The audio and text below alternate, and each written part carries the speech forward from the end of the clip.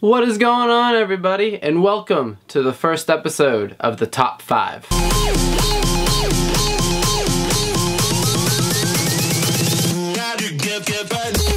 In this episode of Top 5, we're going to discuss 5 ways on how the WWE can improve its Cruiserweight division. I personally am a fan of the Cruiserweights, but on 205 Live and on Raw, there's just some things they can do to improve it.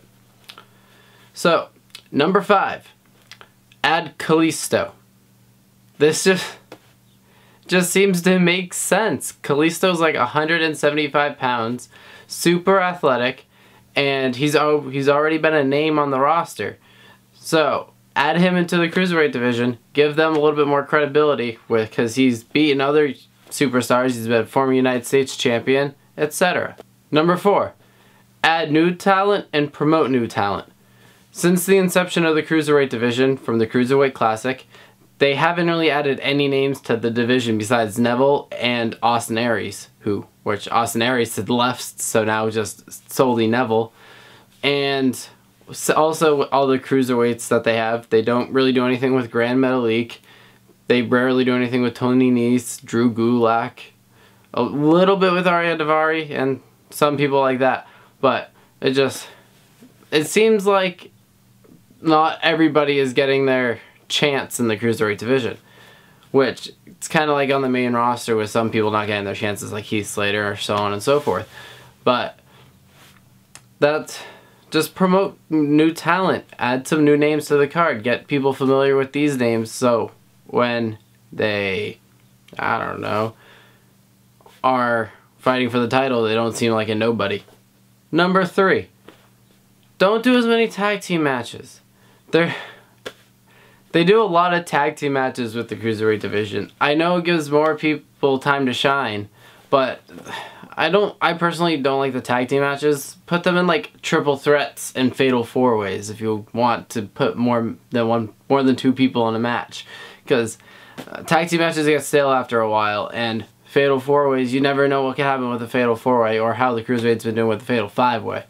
Number 2. Incorporate the main roster. Alright, so they are doing this a little bit with the new Cruiserweight champion Akira Tozawa joined up with Titus O'Neil and Apollo Crews and Titus Worldwide, but that's just one Cruiserweight star. You don't really see the Cruiserweights interact with the main roster talent that much, and I feel like they're on Raw every week, so why not have them interact? You just feel like a feud would start eventually like that, right? I'm not wrong with that, am I? If I am, please let me know down below if I am, but I personally don't think that I'm wrong with that, with the Cruiserweights having to interact with the main roster stars at some point in time, since they're always backstage week in and week out. Number 1, no limitations. With the Cruiserweights, it's just, the majority of them love to fly. So I feel like WWE puts a limitation on their movesets like they do with the main roster and how there's like banned moves and whatever.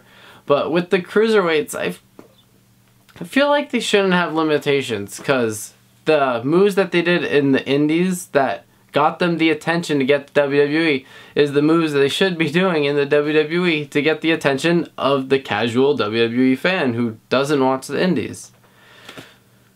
So, that was my top 5 list on the way WWE can improve the Cruiserweight division. Let me know if you agree or disagree in the comments down below. Give this video a thumbs up if I should continue this series, and consider subscribing for more videos like that, or like this, vlogs, predictions, unboxings, etc. So, till next time.